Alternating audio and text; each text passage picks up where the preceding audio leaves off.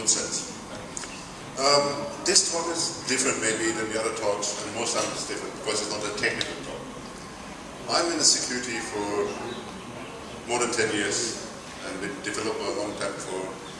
And what I see is all people, when they have a problem, we are in technology developing time. When we have a problem, we call out for a tool to solve our problems. Isn't it? Tool solves everything. Unfortunately, they don't.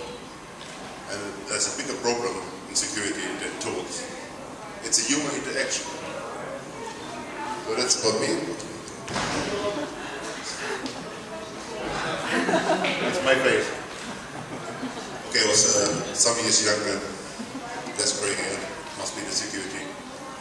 Yes. So I do a lot of stuff.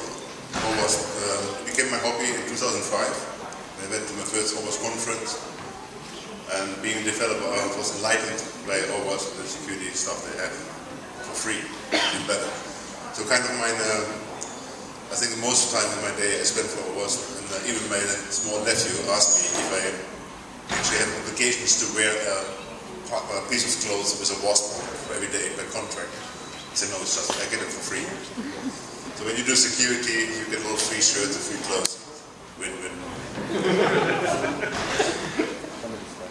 I first thought about this talk in 2012, 4 years ago. 4 years ago, I crashed my previous motorbike. I bought a new motorbike, and I took my wife for a ride up to the North Star. So we went from the Netherlands through Germany, Denmark, Sweden, Norway, all the way up. It was really great. But it was very hard for me to not work for 2 weeks.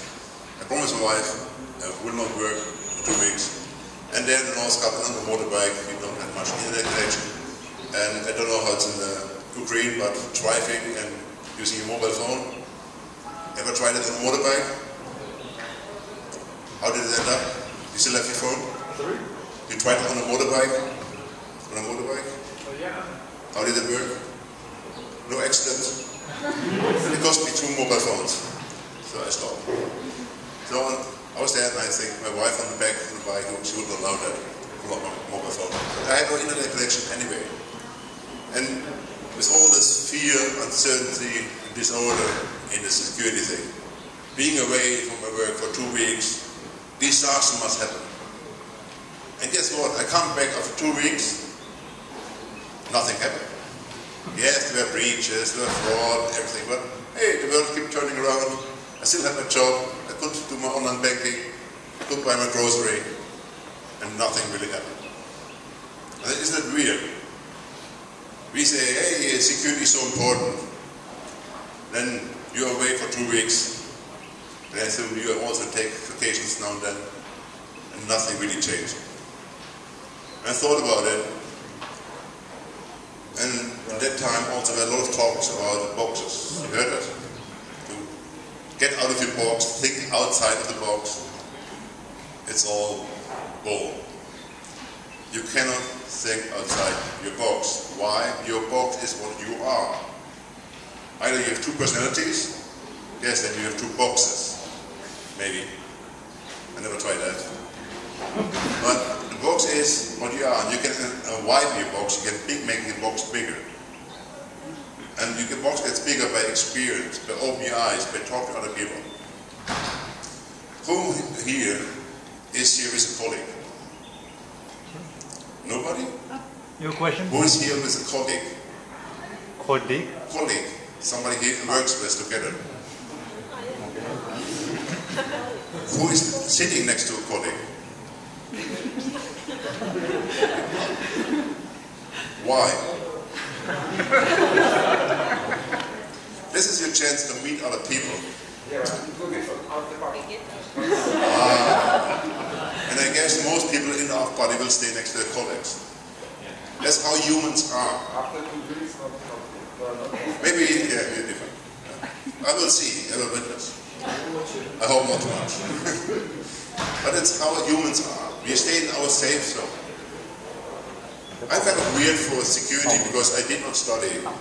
I don't have an IT or security background. I was a trained mechanic for injection molding machines. So I taught myself PLC programming, then taught myself C programming and Java programming. In 1998 I went into Java development and I was astonished. The great thing is when you do robotic PLC programming, if something goes wrong, you have a very good feedback.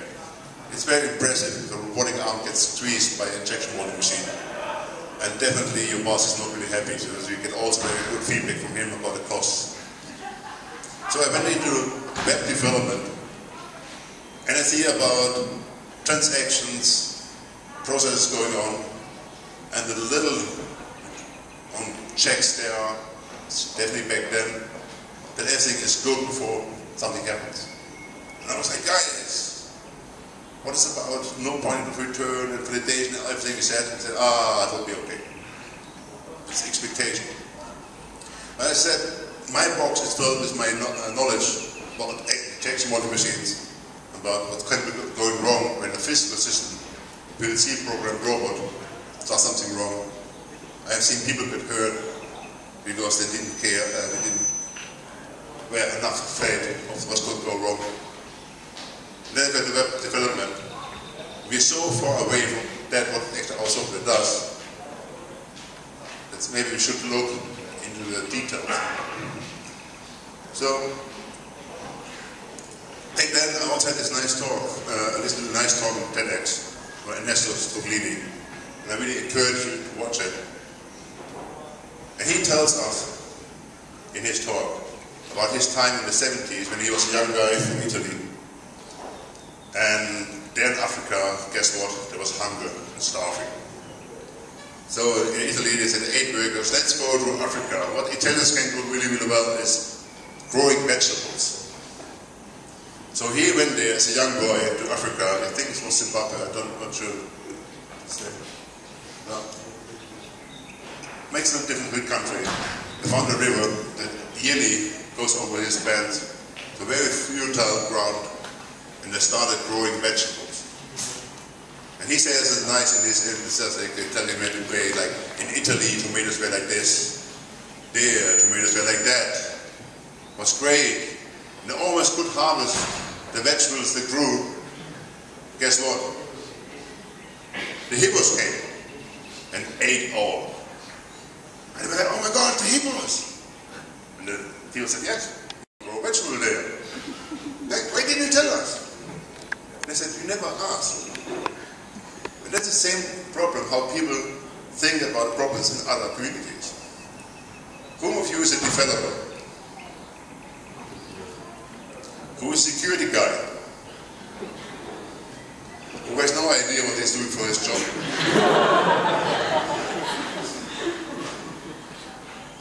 Okay, security guys, developers. Some people are both. It's interesting. That's how it should be. So, as security people, the security guys, how many of you have software development backgrounds? Ooh. So those are the hackers, aren't you? Are you a hacker? We all said an ethical hacker, white hacker. Don't talk about that hacker. The great thing is about hackers, they can break stuff. They don't have to tell you how to fix it, they only have to say, hey, look, it's broken. Isn't that weird? You only have to fix it. It's very easy to find flaws. Actually, I did my first code review when I never heard about code reviews. But then I said mechanic for injection molding machines. I taught myself PLC programming, but I was not allowed to touch the code. Because there was the developer. And he wrote the code. So it must be good. But sometimes it happened that injection molding was closed and the robotic arm was still in between mold and crashed. So something was wrong. So he came down to us common people and said, what have you done this time? Always blame the user, isn't it? So I downloaded the programs, this letter program.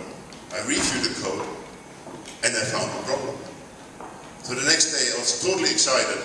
I was young back then. I ran up he happy? Where are the developers? If someone comes up to you, I found your fault. You did it wrong. What do you think? Yeah, right. You are not a developer. No experience in my work. Go away. That's what he did.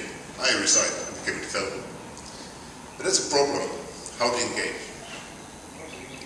This time the hippos, I want to use the hippo analogy about the things you can waste a lot of time and energy in. Everybody likes hippos, isn't it? Who doesn't like hippos? You don't like hippos? It's a personal thing. You're in close encounter with a hippo? No? Just generally? Okay. Most people like hippos. I think that's great. I have some nice pictures there. Maybe you like the second last picture. Sorry? Yeah, of course, yes. I had one talk about Lord of the Rings in India. Yeah, of course. Yeah, but Dutch is like so many in pieces. In India, I did a talk that was based on Lord of the Rings, and nobody knew about Lord of the Rings. It's kind of a bummer when you're on stage. Okay, but hippos, they look nice, but they're actually quite dangerous. And the same for security. I will point out stuff where you can spend a lot of time and money, even ruin your security process, because you spend money on the security hippos, as I want to tell them. So be aware of the hippos. So first, start about security myth. Because I say there's a current situation that developers and security guys don't talk as much to each other. It's our fault. And I say our fault as myself as a security professional. We keep telling security is mere business. It must be secure. There's no choice. Security above everything. That's the same thing that OWASP had. The OWASP mission statement was the finding, defending, and causes unsecure software. Next. Black and white. Only secure software. We found out in 2008, we got smarter. We found out it doesn't work. We changed actually the mission statement to make security visible, the risks visible, so that business can make the right choice, because the business, they get money. That's who you pay. We pay for it. So the main business thing is like, come on guys, get real. I said, I was away 2 weeks, nothing happened. Nobody died. So there must be, not all must be about security. Security is expensive.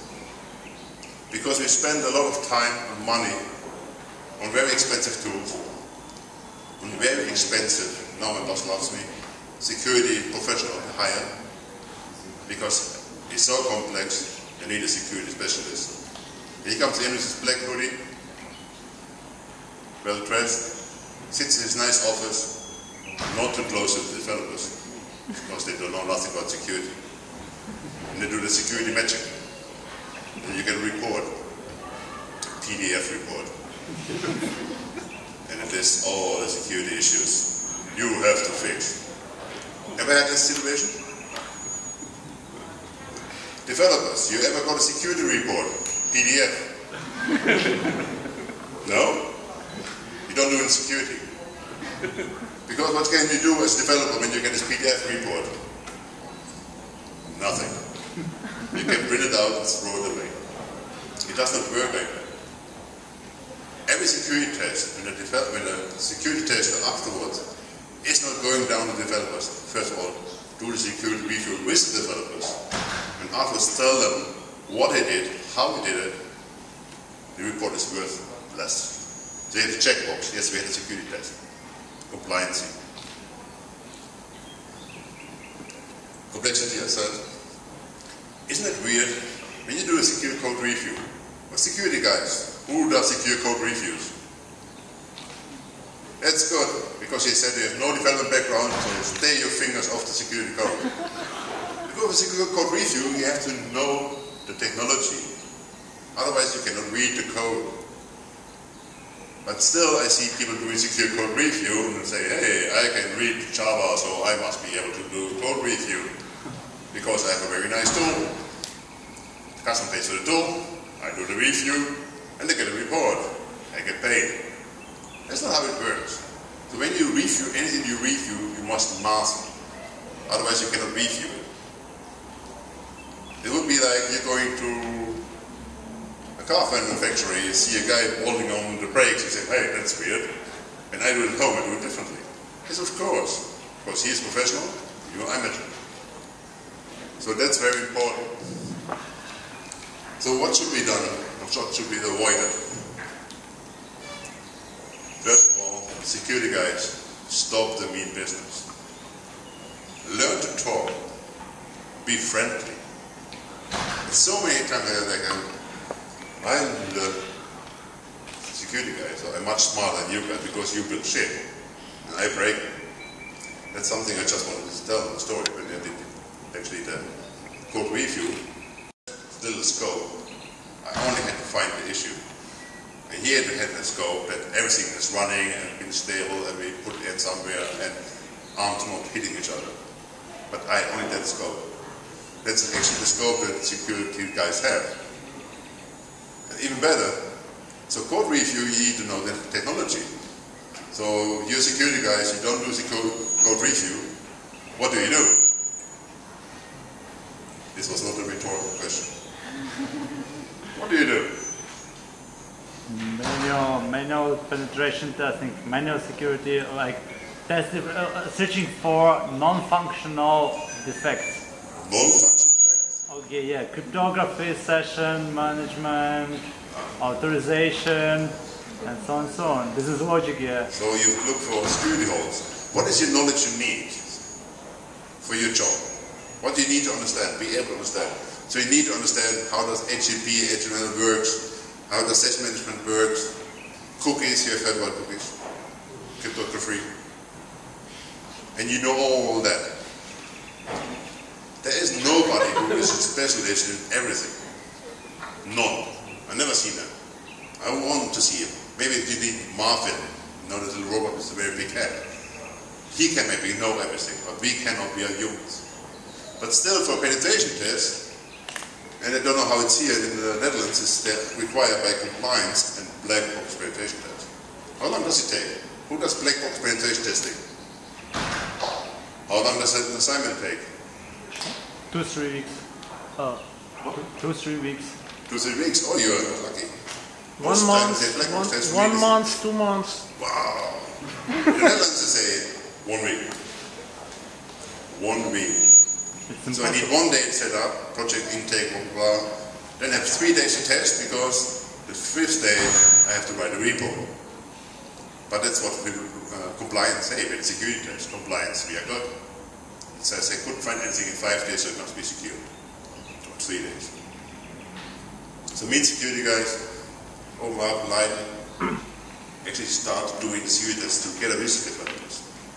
Who of you doing security tests actually together with the development team? Together with the development team? Yeah. Wow, 1. 2. Come on. Developers.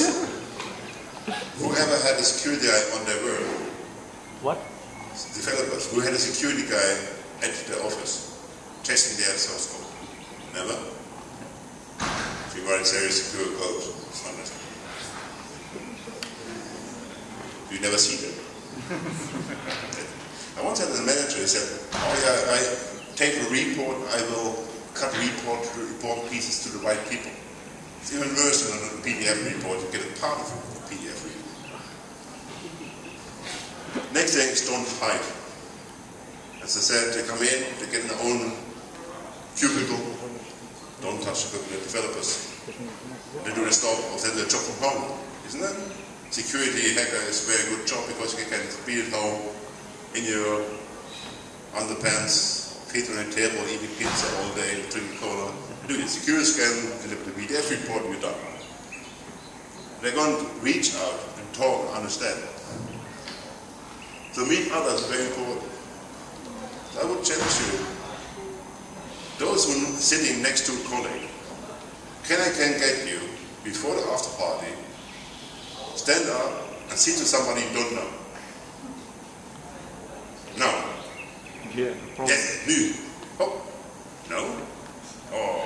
You want to do this right now? Yes. Okay, no problem. Can you stand up and sit next to somebody you don't know? Colleague. It's very hard for you to not know. Sit down. Okay. I hope you. I will sit here. First he winks and then he abandons me. Yeah, okay. We talk later. Okay. And then I'll come back.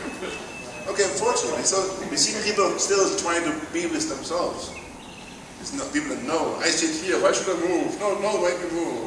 I feel comfortable in my little shell. And you look up to me, but you don't see me because there are many people. Is that weird? When you see each other, then after the party, when you have some beers, it might be hard, but liquor you drink, pay attention.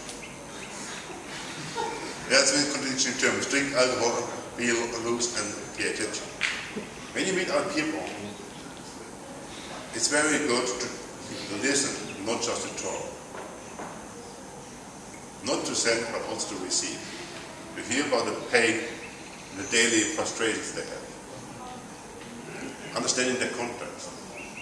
That's for both sides. When you're a security guy, you do a pen test or a security thing with something you don't know the context, and then you have to say, oh, that's cross-site scripting.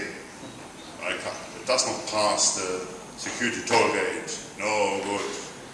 The business comes, oh, it's good, I accept the risk.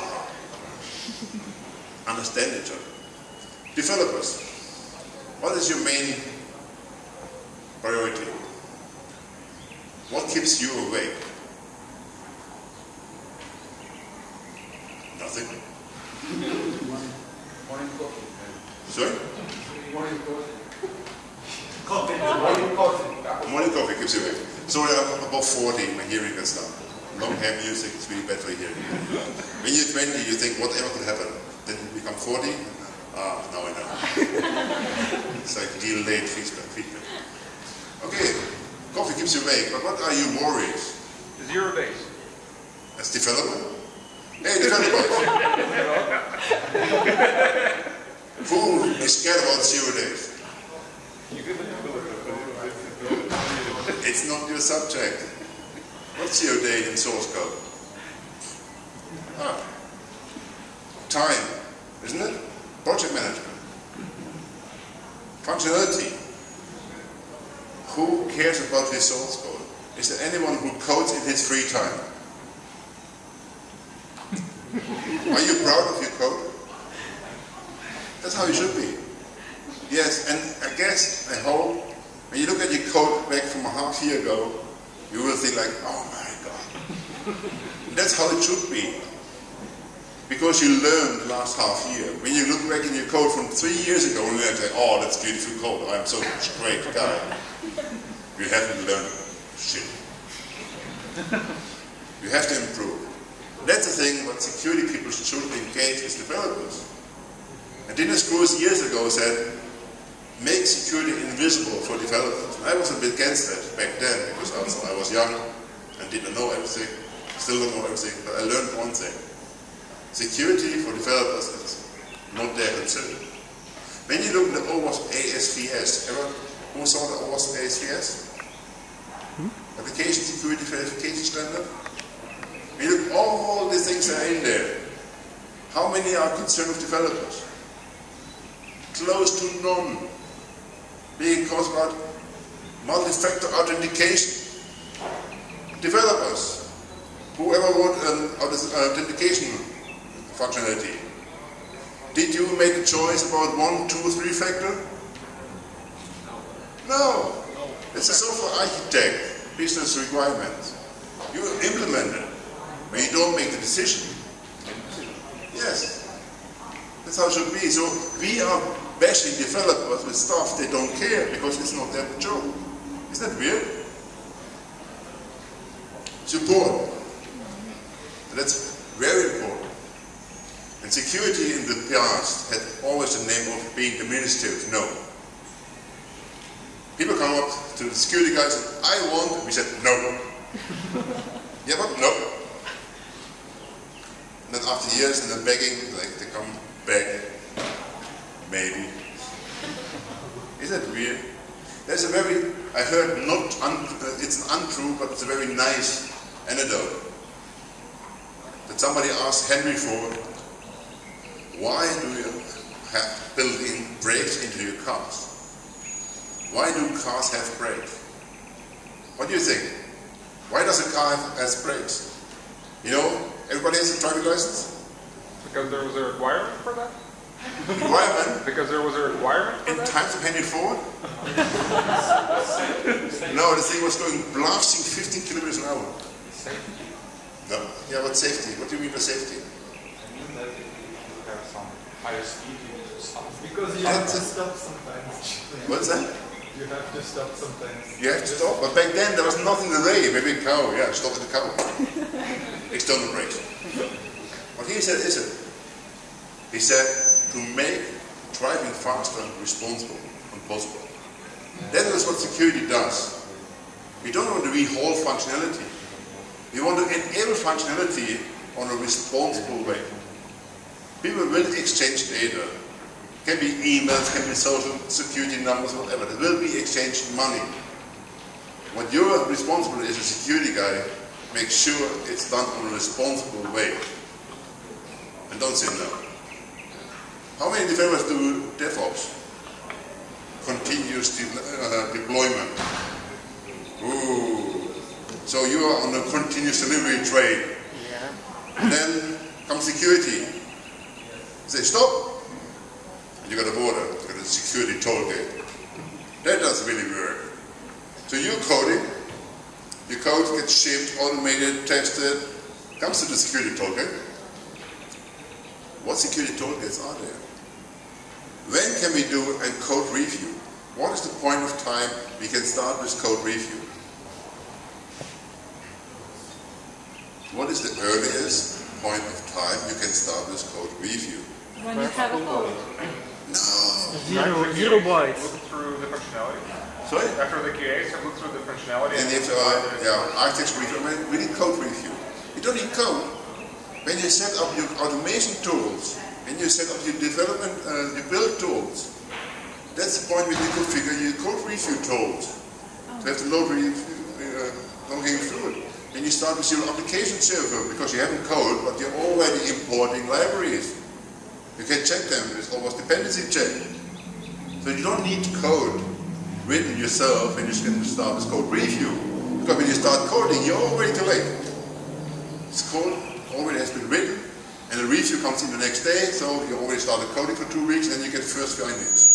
2 weeks later, too late. Instant feedback is so important. You did something wrong, smack. Not good. Smack. Please review this issue. Yeah? So, and then comes the dynamic scanning. Where can you start with dynamic scanning? Nightly builds. Sorry? During nightly builds. Doing nightly builds, but what in your development life cycle? What point on setting up your target system you can start with dynamic code review? Dynamic application review? As soon as it will have some functionality that is ready. Forget about functionality. The moment I have my target server, nothing on there, nothing configured, it's there, we can shoot at it. For TLS, sorry. Who is responsible for TLS? The application?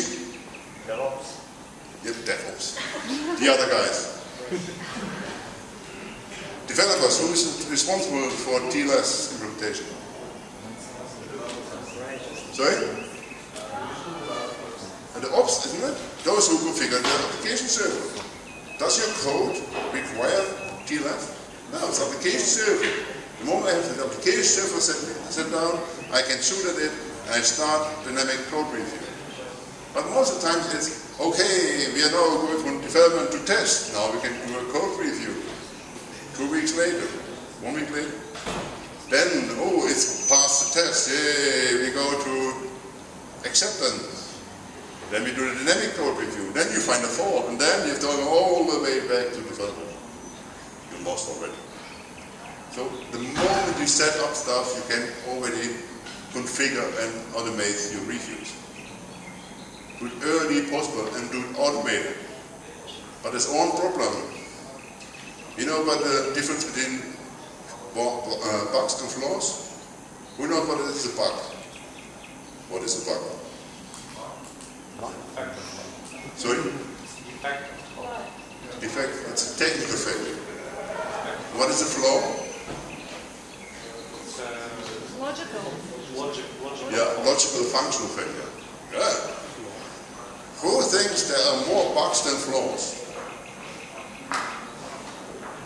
1. 2. Who thinks there are more flaws than bugs? What is the rest thinking? We still think. Sorry? We still think. You still think? Oh my God. Actually, there's research. It's 50-50. 50% bugs, 50% flaws. It's okay, sometimes even 48, 52 or 51, 49, but it's half-half. That means 50% of all security issues, indeed, you can already stop when you do the code this architectural review or the security review of the functionality. 50%. That's a lot. Very early, before you wrote one line of code or configured your target server. So it's important, make functionalities enable developers, enable functionality in a responsible way. Appreciate. Appreciation is the least thing we do good in the IT sector. I'm from the Netherlands. The Netherlands is a really expensive country. So how long in the Ukraine are you a junior developer? 2 years in Japan. Sorry? 2 years. Oh. 2.5. 2 years. Ah, that's why we're more expensive. We're much faster. The Netherlands is 6 months. When you are a media developer. 6 months. It's scary, isn't it? But then you're a media developer. So in Ukraine, how long do you stay a media developer before you become a senior developer? 2 or 3 years. 1 year, 2 years.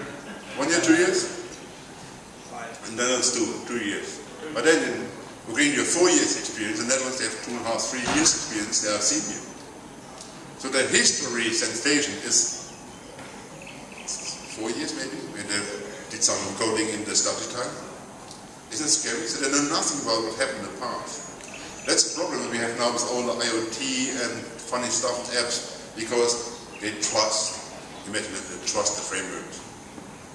Think, hey, Apple wrote Xcode in the iOS framework, it must be secure.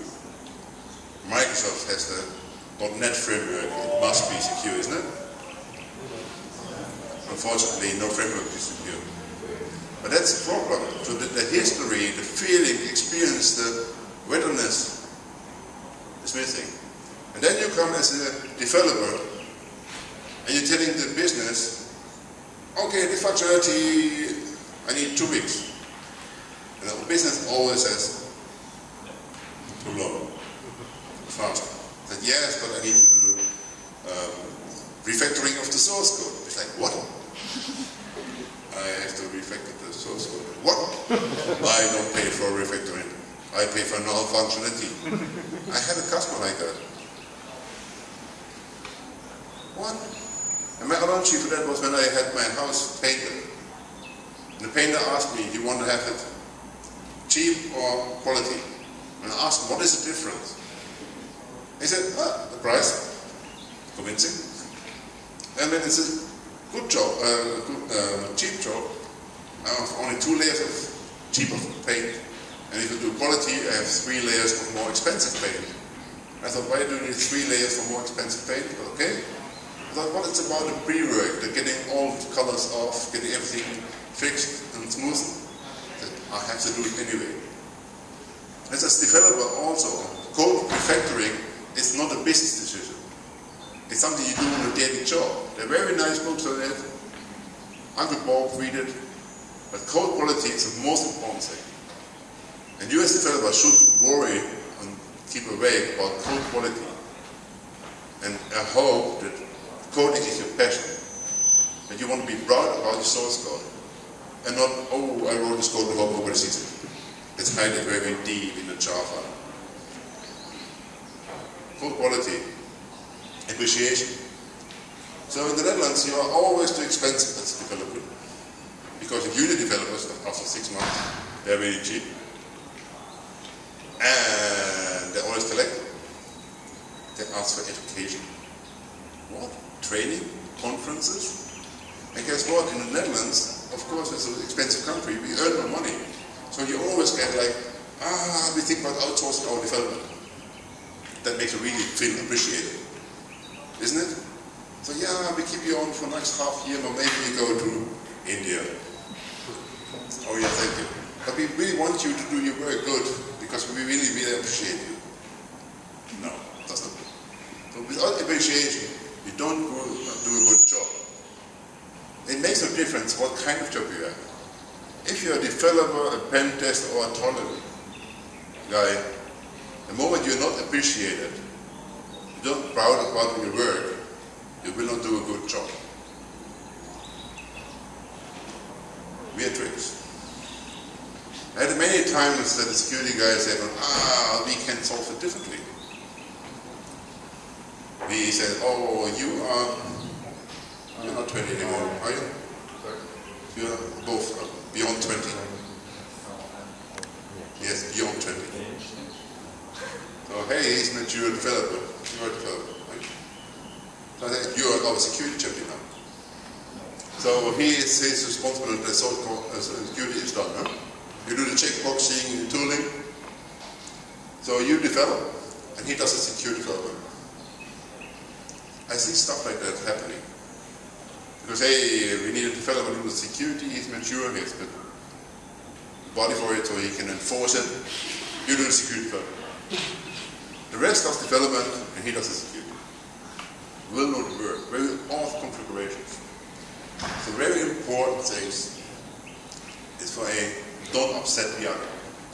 The moment there are studies about when you engage other people, apparently the first impression is done in 3 minutes, 3 seconds, 10 seconds of time.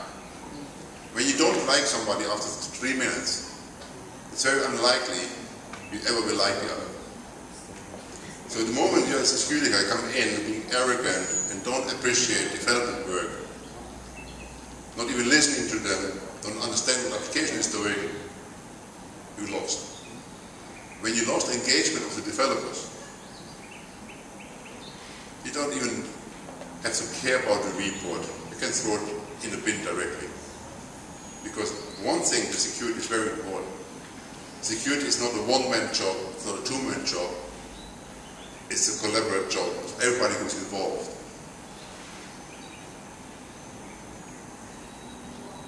When you want to help somebody, nice word, an ancestor of Noli, shut up and listen. Thanks.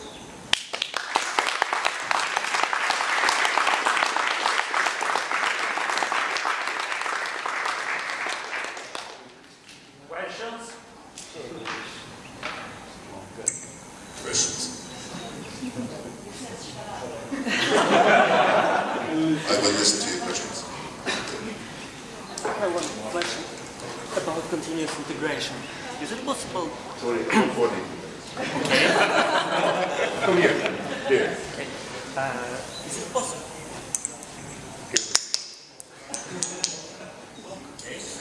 Question about continuous integration. Is it possible to implement some tools from OWASP into your continuous integration process? Definitely. And OWASP says that one project in OWASP, it's really right my heart, it's the most successful project OWASP, is OWASP set attack proxy, OWASP 7. Everybody heard about it? It's an HTTP proxy, an instead proxy. And the thing it's a success is because the one who developed it is not a security guy, it's a developer, Simon. So this is an HTTP proxy. It's fully automated and has an API you can engage with via HTTP.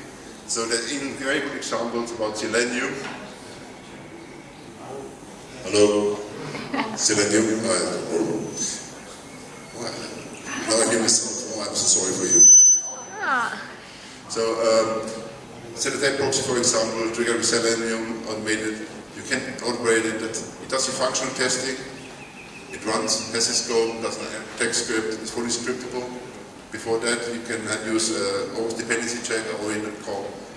You get your Maven or whatever build script, and you import your libraries, and you will scan against the vulnerability database. So a lot of tools out there.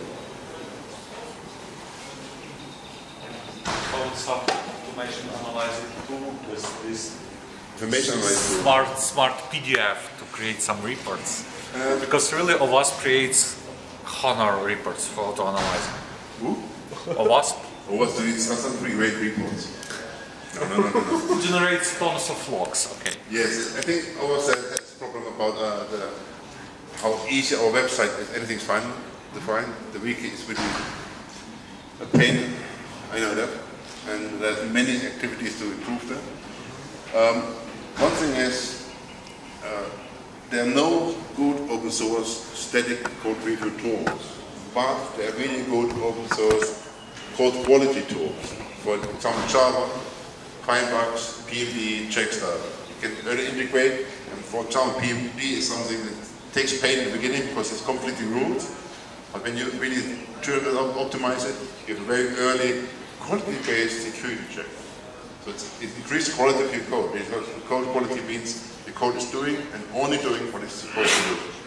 So they have good tools. Then you have paid secure code review tools. You can also integrate in your nightly build. And the reporting is the hard bit. And I see that for also security reports, because you have the different tools, they all have a different way to report. There are some tools, for example, ThreatFix is open source, I think. Then have one tool, one dashboard. You can even have your IDE. That's very important, because most of the tools say, okay, you're a developer, have your IDE, and there's our security tool. And ThreatFix integrates in your IDE. So in your IDE, you can see the security reports. So you do an IDE build, you run through the test, you upload all the security data reports to one portal, and then you get one dashboard for correlated issues. Do you know of any tools that do automated regression testing in terms of security? Free? Doesn't matter. Yes, but they don't want to brag for other people. We talk about it in private. Yes, there are tools, but Every time you're asking about free, what about payable tools? And yes, how much they there cost? are tools to pay for, but I am not a sponsor logo on myself, so I don't will break for the other, one or the other. I'm independent, I work with everyone. So From your experience, what is the best one? it depends on what you want to test. Security. Wrong thought. You want to test technology, for example, code review. What technology to use? For example, Fortify is one of the oldest and best. It's a machine of code review tools. It's very good in Java and C. But in scripting languages, as PHP and Python, checkmarks is better. And other tools is for Ferro code better. So not just taking a tool, what is the cheapest or I like most, but take the tool for the purpose you need it for. What is the most expensive tool which you're using for code review? The most expensive? Yeah. Humans. Okay. Hire me. How much do you want to spend? I'm a manager. I know that it's most expensive tool. So It depends on, again, because one says per application. So when you have many applications, you don't have a tool that charges per application. If you have one application, so it's depending on your situation, on the license model. let's imagine a situation that you have infinity budget. And Sorry? you have infinite budget. Infinity budget. Yes. I will use more than one tool. If I have infinite budget, I will use all the tools. Because there was a CITRE investigation about security tools, how much of the vulnerabilities you can find. What do you think? I know the slide. Did you know the slide? Yeah, I know the slide. Yeah. It's 45%. If you have all tools. If you have all tools and they would do everything they promised. What they did, they asked every tool vendor, what can your tool do? They didn't test it, they didn't validate it, just believe in the blue eyes. And all by together, of course they cannot go beyond 50% because 50% is functionality and tools cannot test functionality. They only can test technical bugs, careful bugs. And all together, not even made it 50%. So you need all the tools together. And knowledge, human knowledge and scripting skills. Talk to you later on the trip. Thanks.